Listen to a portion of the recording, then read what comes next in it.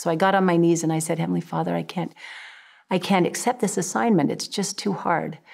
But the nudge and the prompting said, just go, just go.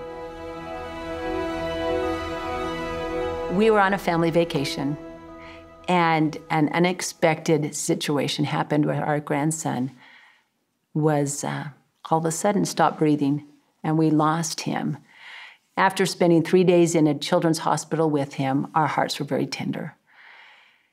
As we returned back to Salt Lake, I realized that I had an assignment at the primary children's hospital.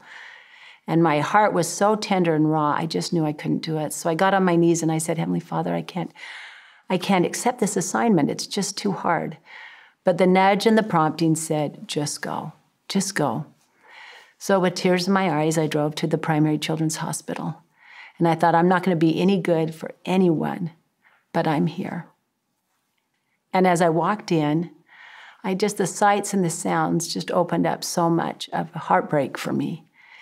But I got the assignment to meet Oliver. And I walked in his little room, and on his whiteboard was a scripture that said, trust in the Lord with all thine heart, and lean not to thine own understanding.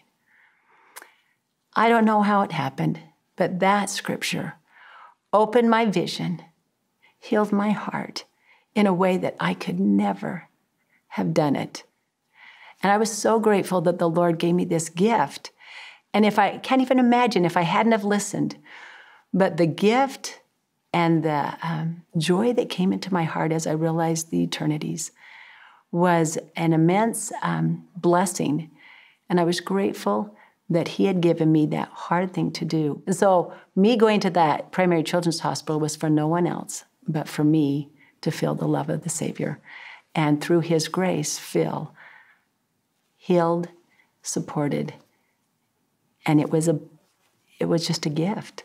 So I'm grateful that we could hear him, because it just opens up our minds of how much he loves us and understands our circumstances.